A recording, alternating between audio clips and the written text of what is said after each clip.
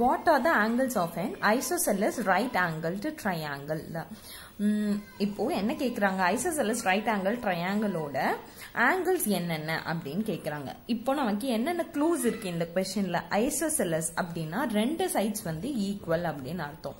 right angle அப்படின்னா 90 degrees அப்படின்னு அர்த்தம். அப்போ ஒரு angle வந்து ஒரு மூணு angle வச்சுக்கலாம், x y z னு வச்சுக்கலாம். சரியா?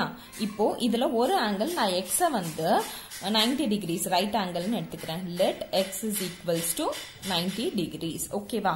இப்போ 3 angles, sum of the 3 angles x plus y plus z வந்து நமக்கு 180 degrees அப்படின்னு தெரியும் இல்லையா?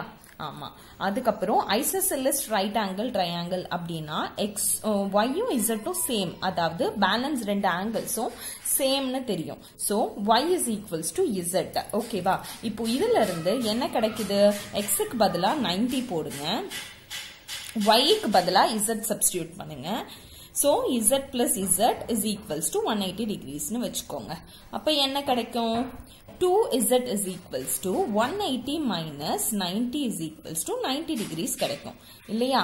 அப்போ z is equals to என்ன வேல்யூ கிடைக்கும்?